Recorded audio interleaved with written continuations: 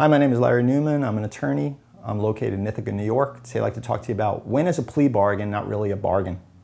You know, more than 95% of the cases in this country, criminal cases, are negotiated, and we have plea bargains. There's a plea offer made by the district attorney. It saves time, it saves money, it saves aggravation all the way around.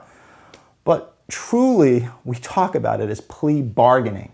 But sometimes a plea bargain is no bargain at all. So I wanted to kind of give you the three things that I believe don't make a plea bargain a real plea bargain. Okay, so number one is, anybody knows this that buys anything. A plea bargain or a bargain of any type is not a bargain if you're paying too much for it. Paying too much could be two things. Number one is you're paying too much, too many charges, or the charges are too high, so it could be related to charges, or they're having a sentencing recommendation that's out of line.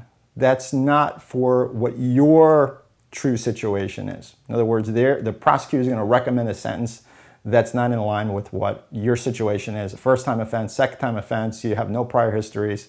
These are the things. The second part of a plea bargain that doesn't make it a plea bargain is if there's obligations within the plea. In other words, there's things that you're going to have to owe or do or conditions that are open-ended that you don't even know what they're going to be. What if it says you have to do everything related to drug alcohol evaluation, or you have to do everything related to a mental health evaluation? That might open you up to years of therapy or years of treatment that you didn't really bargain for. You didn't really openly understand that you had those obligations. So you have to really read through what you're signing up for, so to speak. The third part of a plea bargain that makes it not a bargain is, what if you get a great deal from the prosecutor and your attorney tells you about it, but you know the judge isn't going to go along with it?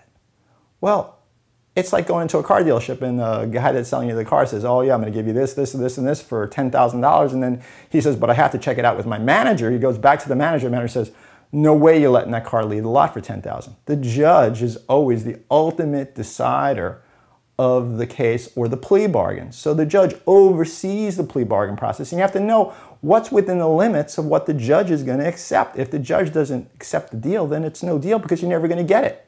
So it's great to get it, but you're not going to consummate the deal. That's the real deal. You have to finish it. You got to really pay. So those are the three things that make a plea bargain not a bargain at all. If you have any questions about your DWI case, personal injury case, please feel free to give me a call. This is what I do. I'd be more than happy to give you some direction.